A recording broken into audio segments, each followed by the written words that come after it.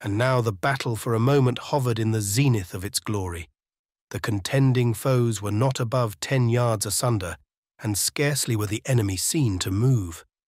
Tenaciously maintaining their hold of the hill, they fought with desperation, defending every inch of ground, for the precipice was near. Their hardiest veterans stood firm. Their bravest officers came forth displaying the banners of their nation. The heroic example of Marshal Victor was imitated by all. Conspicuous in the front, the marshal was recognized by both armies, waving his plume in circling motion high above his head, to fasten his troops to the hill. But his gallant deeds and surprising valor were vain against his more than equal foe. General Graham, at this critical moment, darted to the front, and by one short word, loud and inspiring, made naught of all the marshal's bravery and combinations. The word was, "Charge." Like electric fluid, it shot from the centre of the British line to the extremities of its flanks. Instantaneously followed by the well-known thundering British cheer, sure precursor of the rush of British bayonets. The guards and flankers now rushed forward, when with loud and murmuring sounds Ruffine's whole division, together with Rousseau's chosen grenadiers, were instantly in whirling motion, rolled down into the valley below, leaving their 2 brave generals mortally wounded on the hill, which was now in possession of their blood-stained conquerors. The battle was won, and the gallant Graham triumphantly stood on the bristling crest of Barossa's blood-drenched hill. Now, since both flanks of the enemy had been turned, they came back on the plain, and this steadied them, so that they continued to fire. I therefore requested Colonel MacDonald, our adjutant general, to allow me, with the survivors of the 28th Regiment's flank companies, to go out and skirmish with the enemy, whilst our line should be got ready to advance. To this, with the concurrence of Colonel Brown, who had just rejoined the battalion, he consented. We then moved forward. I saw no other troops go out. Colonel Brown was now the only officer with the remaining part of the flank battalion. After skirmishing for a short time, we were recalled. On our return, Colonel MacDonald remarked that Major Northcote, having come up with the rifles, would cover the line, that he therefore recalled us, especially as Colonel Brown wished to have me with the battalion, at the same time saying in the most flattering manner that he should never forget my services throughout the day and would always be ready to testify to them when called upon. The enemy's divisions, now united, were soon formed and seemed determined to seize the boar by the tusks, but the boar was now metamorphosed into a lion. On Major Duncan arriving with his guns and sending some beautifully directed shots with mathematical precision to dress their line, Marshal Victor retired his troops beyond the noxious range. The hill being gained, and the enemy inclined, although ashamed, to retreat, General Graham sent his aide-de-camp, Captain Hope, to General Beguines, requesting him to bring up the 2 Spanish regiments originally attached to the British division. Even this turned out unpropitious. When Duncan's fire prevailed on the enemy's column to retire, Colonel Ponsonby, of the Quartermaster General's Department, by permission of General Graham, sought out the Allied cavalry and brought away the German hussars. Having wound round the western point of the disputed hill, they were seen sweeping along the plain in beauty of battle, and it is my firm belief that had they not appeared at that moment, we should have been immediately in motion to the front. We gave the Germans a cheer as they passed in front of our line, now formed. The enemy's cavalry turned round and faced them stoutly, their commander placing himself some distance in their front. As the Germans closed on the enemy, our cheers were enthusiastic. The brave French leader was instantly cut down. Our cavalry charged right through their opponents, then wheeling round charged them from rear to front, one red coat always conspicuous, Colonel Ponsonby. The French dragoons thus broken, Rousseau's grenadiers came to their support, and forming square covered the horsemen in their retreat. Again the British troops were on the point of advancing, when a staff officer came galloping up to say that a fresh column of the enemy were coming on the right flank of the Guards. This information alarmed us. Looking through my glass and observing them for an instant, I assured Colonel MacDonald that they were Spaniards, and that I knew the regiments. However, some hesitation followed. Thus, the Spaniards who betrayed us in the morning deceived us in the afternoon. It was General Beguines who, glad to get away from La Peña, was hastily advancing with the 2 regiments before mentioned. A second column was seen advancing from the opposite direction, Chiclana. This was supposed to be Vilat's division, who had not been engaged during the action, having remained near the Almanza Creek in front of General Zayas. But they turned out to be the sick, marched out from the hospitals of Chiclana, who thus succeeded as a ruse in covering the retreat of the vanquished victor. Although at this critical juncture every British soldier felt confident that a strong body of 600 Spanish cavalry, fired by the example of the gallant Germans, would ride forward against the reeling columns of the retiring enemy, yet they never appeared. Abandoning their calling as soldiers, they remained behind, mouthing the pebbles of the beach, and thus preparing with oratorical effect to extol as their own those heroic deeds in which they bore no part and from which they studiously kept aloof. Notwithstanding the arrival of Beguines, General Graham evidently saw the difficulty and danger of making an advanced movement. The enemy, though beaten and having suffered severe loss, still retired with a stronger force in the field than the British numbered before the battle commenced. Villate's division were fresh, and could easily have joined Victor. Our army was crippled, half its numbers being put hors de combat, and the survivors had been for 24 hours under arms, 16 of which had been passed in marching, and chiefly during the previous night. After having gained so brilliant a victory and defeated the enemy at all points, the British general fully expected that La Peña, awaking from his torpor, would take advantage of Victor's overthrow and lay the drowsy Spaniards on the track of his discomfited and retiring columns. But he was mistaken. Such was never La Peña's intention.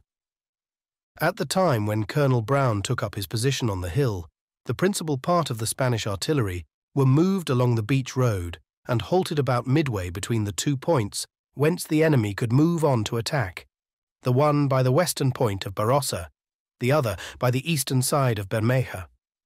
On this position they halted, but with their drivers mounted, ready to start at a moment's notice for that point, whence the enemy advanced not.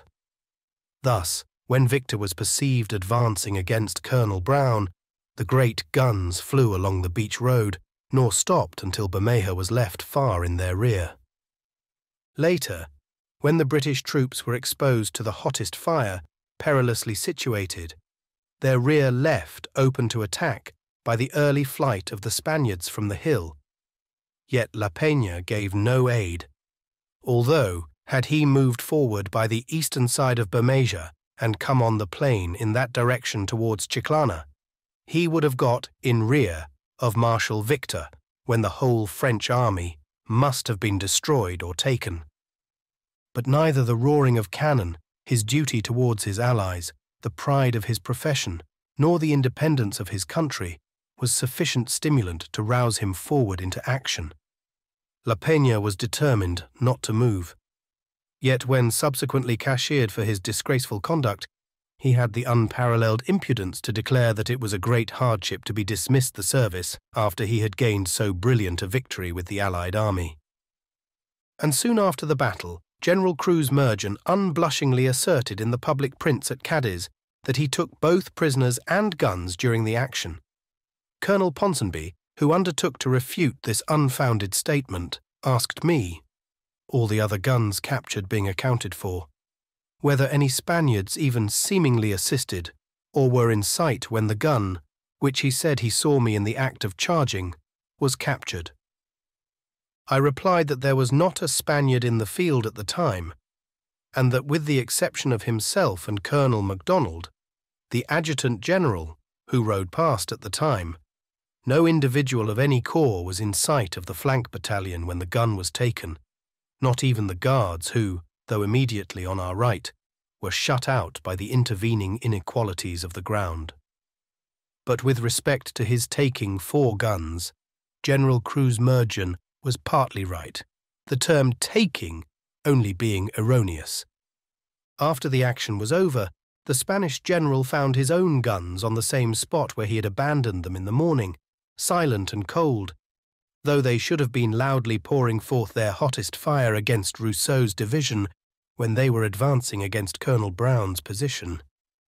This I said that I was ready to prove, having seen the guns after the Spaniards had fled. This statement being made public, the controversy ceased, and Kruse-Mergen shrank from the paper warfare as disreputably as he had fled from the field. Until late in the evening, the British general maintained his position on the hill, when, seeing no prospect of a forward movement on the part of the Spaniards, he, as soon as it was dark, to prevent his movement being discovered by the enemy, retired down to Santi Petri Point and passed over the bridge of boats into the Isla de Leon. Thus terminated the celebrated Battle of Barossa, by Spaniards termed the bloody fight of the wild boar, fought under extraordinary difficulties against a gallant foe more than double in number, by harassed British troops, whose gallantry called forth the admiration of all Europe and the malignant jealousy of their allies, a battle which immortalized the genius and valor of the commanding general, who coolly directed our movements until all was prepared for the bayonet, when, laying aside the personal prudence of the experienced old commander, he displayed the vigor and impetuosity of the young soldier, leading us on to the final glorious charge. It was during this charge, and when the Guards and flank battalion united on the top of the hill, that Colonel Brown and I again met, he on the left of the household troops and I on the right of the flank battalion, with whom, from the departure of the colonel until his return, I was the only officer, and consequently in command. The time of my command, as well as I can recollect, was about an hour, and that during the hottest part of the action.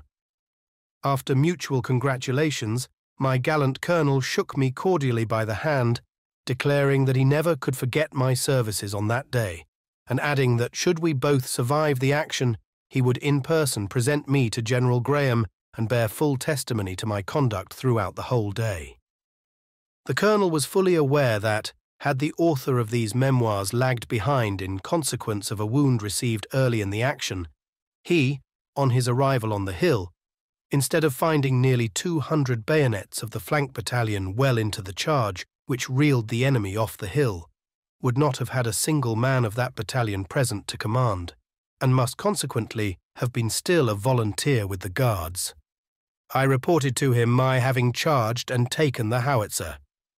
Here I feel called upon to state that when Colonel Brown parted to join the Guards, there were not 10 men of the flank battalion to be seen, and not above 4 or 5 standing near us. There was nothing for him to command, and I feel thoroughly satisfied that it was by sheer bravery he was moved. Although the battalion, when they originally moved forward, had not the slightest prospect of success, still it was absolutely necessary for the safety of the British Army and the Spanish cause to push us forward. And had we not undauntedly pressed on to attack Ruffin in his position, that general would have come down in perfect order on the British troops, then in a confused mass and so entangled in the pine forest as to render any attempt at formation totally impracticable. To await an attack under such circumstances must have been attended with the most fatal results.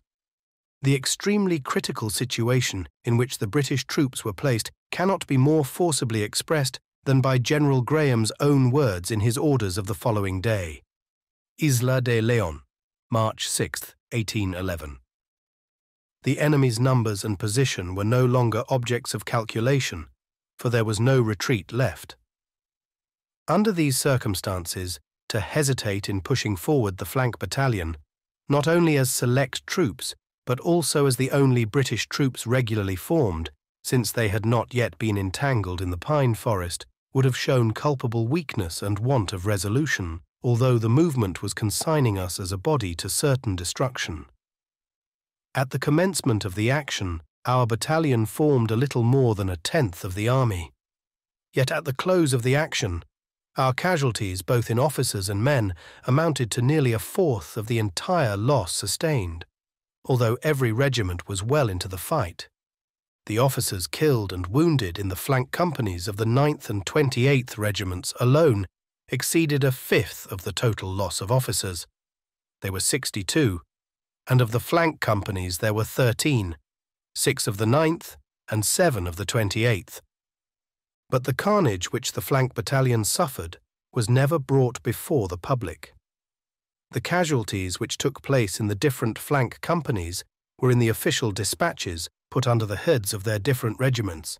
Thus the officers killed and wounded of the 9th Regiment flankers were returned as a loss sustained by the 9th Regiment, although at the time the 9th Regiment were doing garrison duty in Gibraltar. And the 28th Regiment, who formed the extreme left of the line, returned 8 officers killed or wounded, whereas 7 of those were of its flank companies with Colonel Brown's battalion, who were led into action on the extreme right, though the Guards having moved by our rear and subsequently forming on our right, we at the close of the battle stood between the 2 brigades. The battle, although it lasted little more than 2 hours, was extremely fierce and bloody, and its results marked the gallantry of the 2 nations by whom it was fought.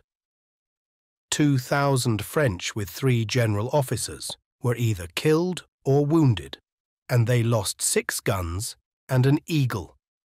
The loss on our side consisted of 5 lieutenant colonels, 1 major, 16 captains, 26 lieutenants, 13 ensigns, 1 staff, 51 sergeants, 1,180 rank and file, making a total of 1,293 put hors de combat. But of all the army, the severest loss sustained was by the grenadiers and light bobs of the 28th Regiment, and it may truly be said that the young soldiers who filled up the vacancies left in those companies by the veterans who fell in the mountains of Galicia or at Corunna, or who sunk through the swamps in Valcheren, were this day introduced to a glorious scene of action. 2/3 of the men and all the officers lay on the battlefield. One alone of the latter was enabled to resume his legs, for he had no bone broken. He continued through the fight.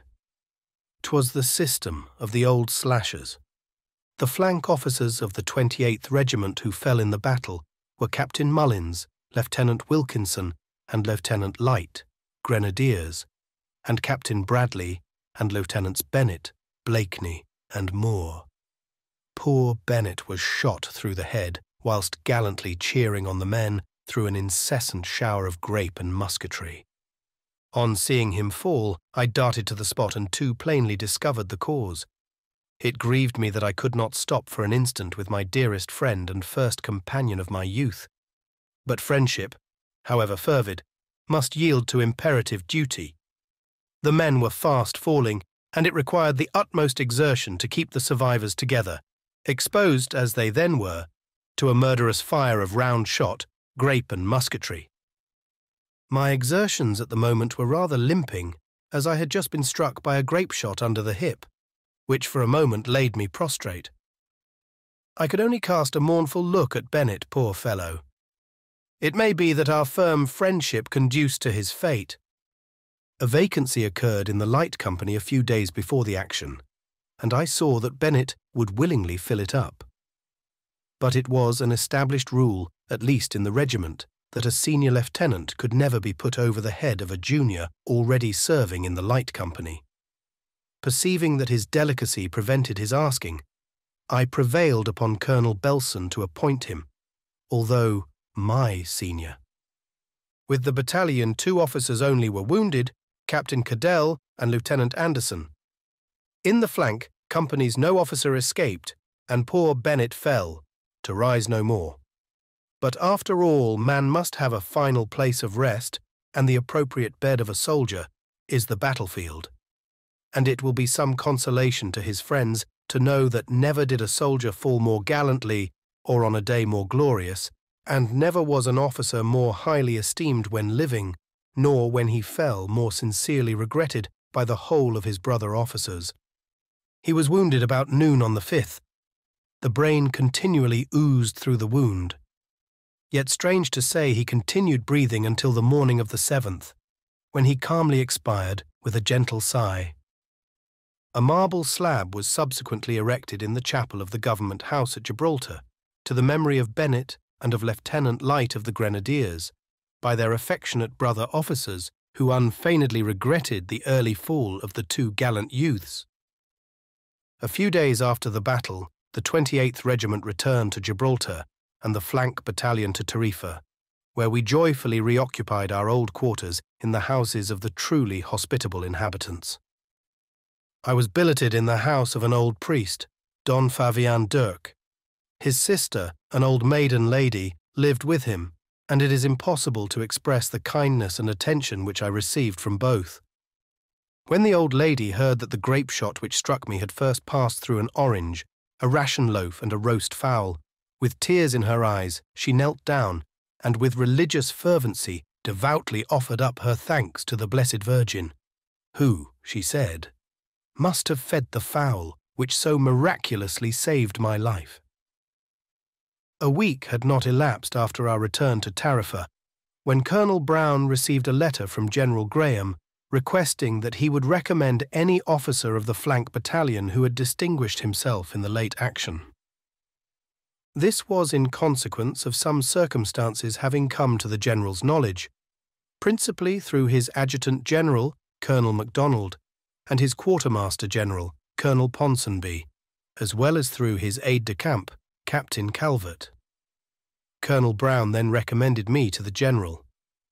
Having had occasion to go to Cadiz on private affairs, I carried the Colonel's letter, upon presenting which the General delayed not a moment in sending a report on the subject to the Commander-in-Chief, with a strong recommendation, and during my stay in the Isla, I had the honour of dining every day at the General's table. In Colonel Brown's letter, which he read to me, the capture of the howitzer is stated, but is not mentioned in General Graham's report. In fact, he could not well have mentioned it, having already reported the capture of all the guns in his official dispatch. I cannot help thinking that had Colonel Brown not forgotten his promise to me, solemnly and spontaneously pledged on our meeting on Barossa Hill, and had he mentioned my name to General Graham before that gallant officer sent off his dispatches, my promotion to a company would not have been the result of a subsequent action. We remained at Tarifa a few months longer, continually fighting for our bread, the crops, when many a lively and serious skirmish took place. It is a pleasant little town, and famous as the point where the Moors made their first descent into Spain, invited by Count Julian to avenge the insult offered to his daughter, the beautiful Florinda, by Roderick, the last of the Visigoth monarchs.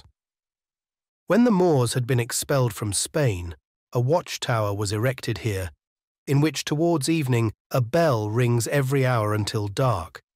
It then sounds every half hour until midnight. From that hour until 3 o'clock in the morning it rings every quarter, and after that every 5 minutes until daybreak. This custom continued down to the period when we were quartered there, and probably does so to the present time, and this bell to our great annoyance hung close to the officers' guard-room. Nothing offends a Spaniard, particularly in Andalusia, more than to insinuate even that he is in any way connected with the Moors. Should you through doubt ask a Spaniard to what country he belongs, he answers that he is a pure and legitimate Castilian, not intending to say that he is a native of either of the Castiles or that he was born in wedlock, but giving you to understand that his veins are not contaminated with any mixture of Moorish blood. Yet in Tarifa, where they are most particular on this point, they still continue a Moorish custom peculiar to that town, and not practised, I believe, in any other part of Spain. The ladies wear a narrow shawl or strip of silk, called a mantilla, generally black. The centre of this strip is placed on the crown of the head, the ends hanging down in front of the shoulders, the deep fringe with which they are trimmed reaching close to the ankle.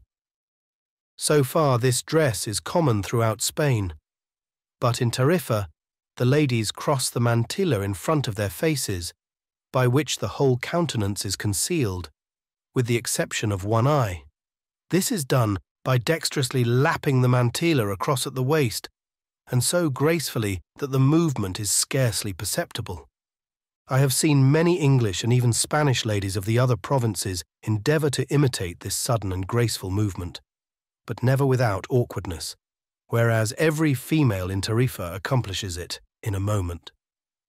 This temporary disguise is resorted to when the ladies go out to walk, and so perfect is the concealment and the dress of the ladies so much alike, that the most intimate acquaintances pass each other unknown.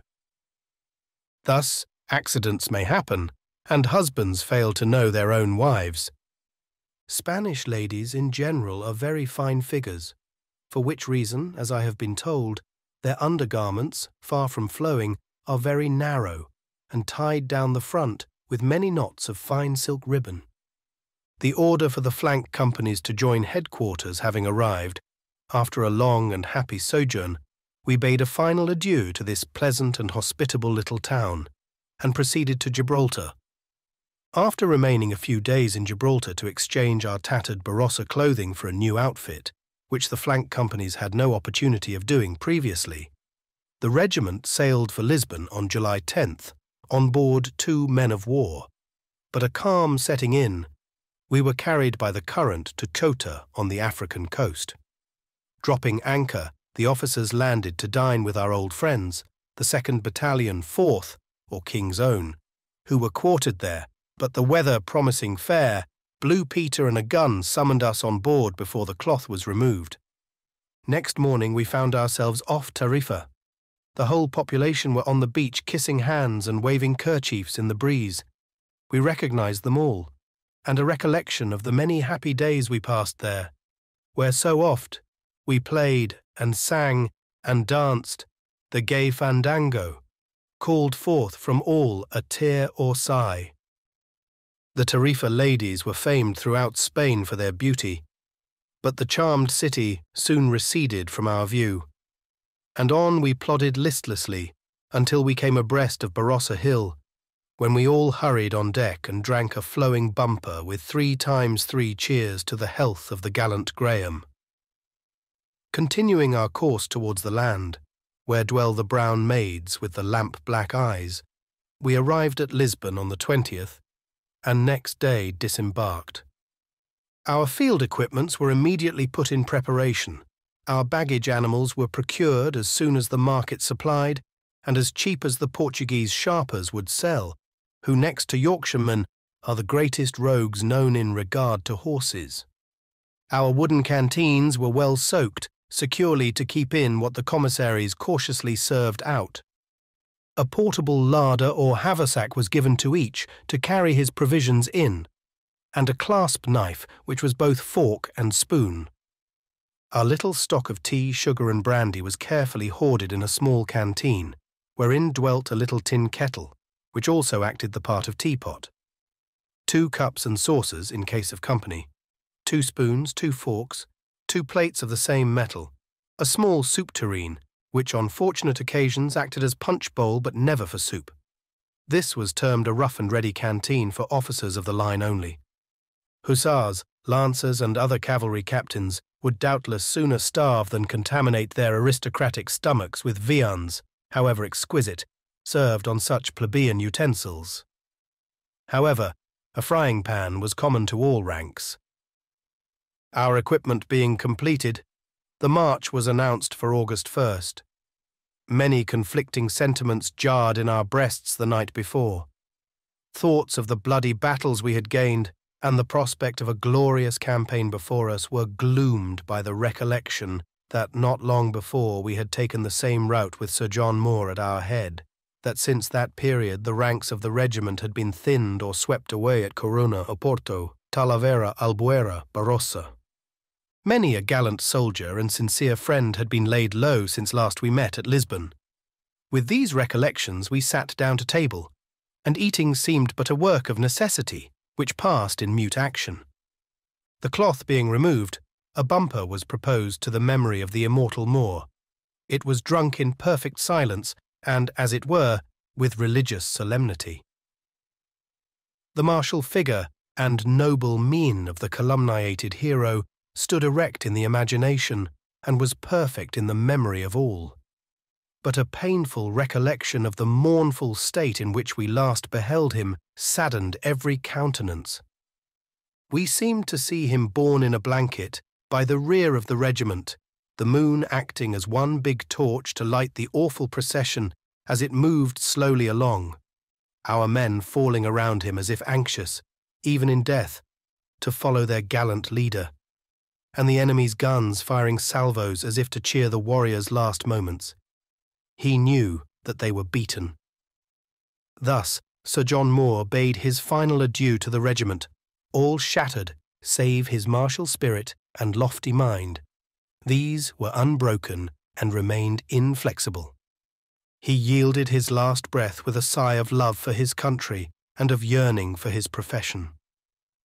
After this toast was drunk, the band with muffled drums played, "Peace to the fallen brave," but either the instruments were out of tune, or our souls not tuned to harmony. The music sounded mournful and low, a dark gloom like a Pyrenean cloud hung cold, damp and clammy around. We tried to shake it off, but in vain. Our next bumper was to the memory of our late gallant comrades, who gloriously fell since our last march from Lisbon, gallantly maintaining the honour of their country and corps. This toast was also drunk in solemn silence, while many an eye swam at the recollection of scenes and friends gone forever. I thought of my poor friend Bennet. This toast led to the mention of several anecdotes wherein the deceased bore the principal part. The gallant feats of our departed friends insensibly revived sentiments of a less mournful nature. The foggy vapour somewhat cleared away.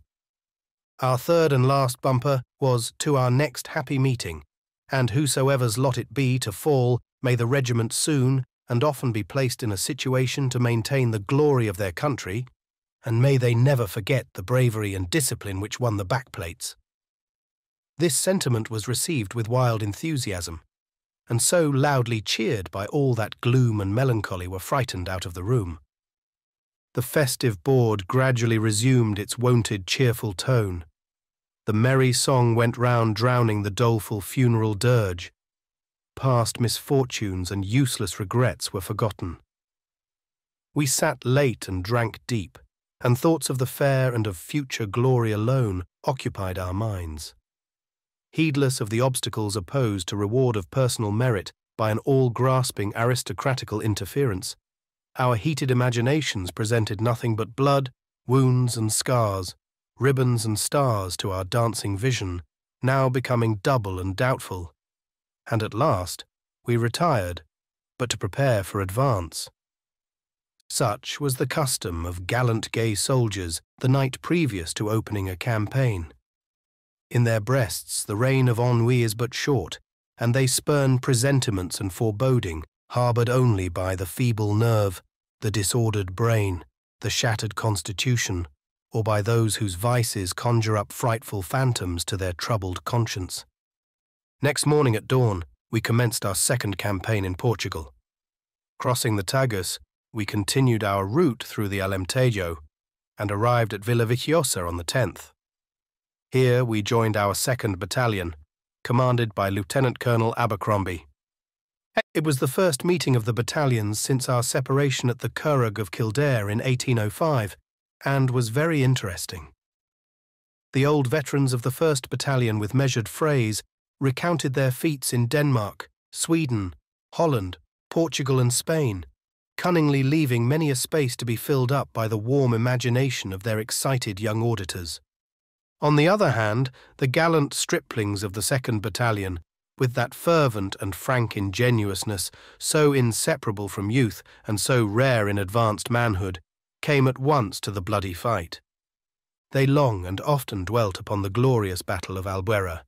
They told of the Spaniards coming late, that Blake would neither lead nor follow, of brigades being cut up through the over-anxiety of their commanders, of colours being taken, in fine, of the battle being all but lost, until their brigade, commanded by their gallant Colonel Abercrombie, in conjunction with the brave Fusiliers, came up and by a combined and overwhelming charge bore down all opposition and tore away the palm of victory already twining round the enemy's standard.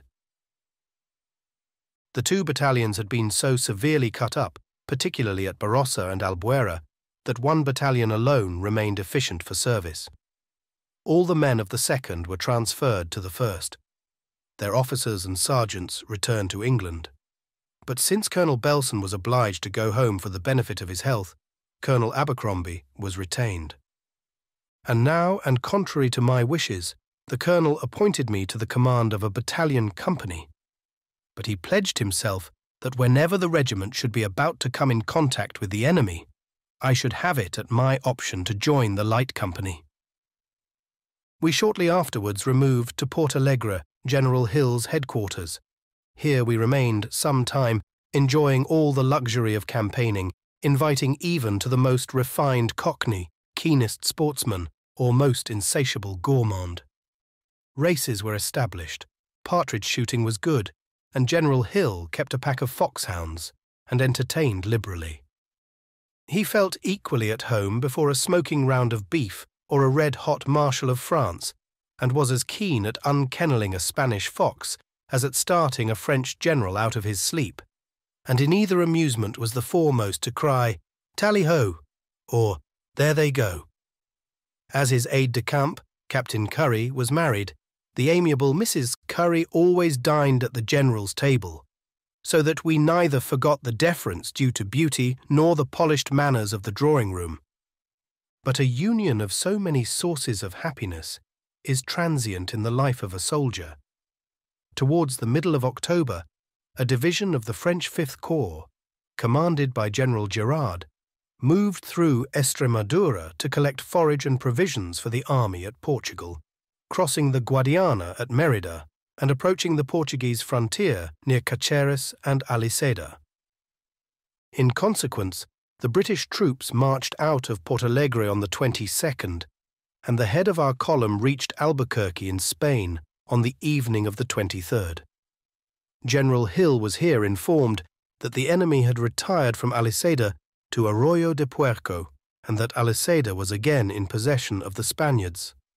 However, to secure that country, Alceda was entered on the night of the 24th by a British brigade, some Portuguese artillery, and a portion of cavalry, whilst at Casa de Santillana, about 4 miles distant, a similar force was stationed.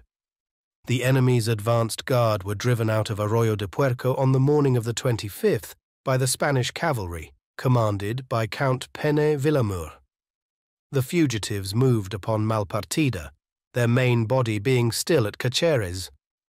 The British and Portuguese troops following the route of Villamur's cavalry, after a forced march which continued throughout the night of the 25th, arrived on the morning of the 26th at Malpartida, and here we learned that the enemy had during the night moved upon Caceres. During this morning, General Hill was informed that Gerard, with the main body of his troops, had moved from Caceres, but in what direction none could tell. In this uncertainty, together with the inclemency of the weather and the fatigue caused by our previous night's forced march, the general judged it expedient to halt for the day. The Spaniards, however, moved on to Caceres. Towards night, the general having received positive information that the French had directed their course upon Torremocha, we were put in motion at 3 o'clock on the morning of the 27th. But during our march we were informed that the foe had evacuated Torremocha that very morning, with the avowed intention of occupying the town of Arroyo Molinos for that night. All our information seemed to be at variance, yet all was perfectly correct. General Hill now bent his line of movement, and by a forced march arrived late that evening at Alcuesca, unperceived by the enemy. Both armies marched nearly in parallel lines during the greater part of the day, and not very far asunder. But intervening mountains and a thickly wooded country prevented each from seeing the other. We now felt certain that the enemy, whom we had so ardently and arduously sought, were at length within our reach. Our advanced post was not above 2 miles from Arroyo Molinos, where Gerard rested in fancied security, flattering himself that he had deceived us by his movements, and that we were then at Caceres, toward which we had bent our course in the morning. On arriving at Alcuescar, we were all excessively fatigued from our forced marches, but while we were pitching our tents and anticipating some repose, I received an order to proceed to San Antonio, between 6 and 7 miles distant, to carry dispatches to General Hamilton, who commanded a Portuguese brigade halted at that place. I strongly remonstrated, pointing out that during a halt of some hours by which the whole army gained some repose, I had been sent far into the country to collect information from the peasantry, that carrying this dispatch did not fall to me as a regular tour of duty, and above all, that I felt excessively unwilling to proceed to the rear at that late hour, knowing that the army were to move during the night and would more than probably be engaged before the dawn. However, all my remonstrances were vain. Lieutenant Bailey, then on the Quartermaster General's staff, now commandant in the island of Gozo, told me that I was particularly selected by General Hill to carry the despatch, that his orders were peremptory, and that not a moment should be lost in communicating its important contents to General Hamilton. Bailey then read the despatch, which imported that, from the position which the British army occupied, the enemy could not possibly escape except through San Antonio. General Hamilton was therefore directed to place every car and cart in his possession and everything which he could collect in the place as an obstacle across the road and in every way to impede the enemy's progress should they attempt to pass him during the night, and thus to give time to the British troops to come up on the first alarm. The dispatch was read to me with the view that, should I be pursued by any French cavalry patrols, I should tear it, and if I fortunately escaped, deliver its contents verbally, or if I were driven out of my road, communicate its import in Spanish to any peasant I might meet, who could perhaps creep his way to San Antonio, although I should not be able to get there. I had an order from General Hill to the Spanish General Giron to furnish me with a party of dragoons. The Spanish general offered me 3 men when, like Phocion, I remarked that for the purpose of war they were too few and for any other purpose too many. I therefore took only 1 man, strongly recommended as a guide, and set off in very threatening weather for San Antonio. Arriving there without any adventure and safely delivering my dispatches, I immediately wheeled round to regain the camp, when, in addition to the lateness of the hour and the difficulty of finding my way through a dense forest, the darkened clouds suddenly burst and torrents of rain poured down, accompanied by a tempest of wind so furious as nearly to blow me off my horse. All traces of our route having disappeared, I called to the dragoon to go in front and point out the way, upon which he very coolly but respectfully replied that it was for the first time in his life he was there. My rage and consternation at this astounding declaration was such that I could have shot the fellow, and I asked him how he could think of coming as a guide through a thick forest, and over ground with not 1 foot of which he was acquainted, beset too by the enemy's patrols. And expressing my conviction that he must be a countryman of mine, I asked him if he were born in Ireland. The man replied that he was not selected as a guide, that he and the other dragoons, whom I had declined taking, were simply warned as an escort, but the word guide was never mentioned. As to his place of birth, he, after appropriate adjustment in his saddle and assuming true quixotic mien, announced himself a Castellano puro. But judge my mortification at his asking me, with simplicity apparently genuine, if Ireland was in Portugal. I indignantly darted my spurs into the flanks of my unoffending, high-spirited Andalusian steed, which, although never attached to the commissariat, I had selected from the breed of bucephalus or bullock-headed, still common in Andalusia, and remarkable for the bones which protrude above the eyes and resemble stumps of horns. We still moved forward, and after wandering some time in the dark perceived a fire. This was cautiously approached. The dragoon, being in front, was challenged by a sentry whom he declared to be French, and instantly turning, we both galloped off.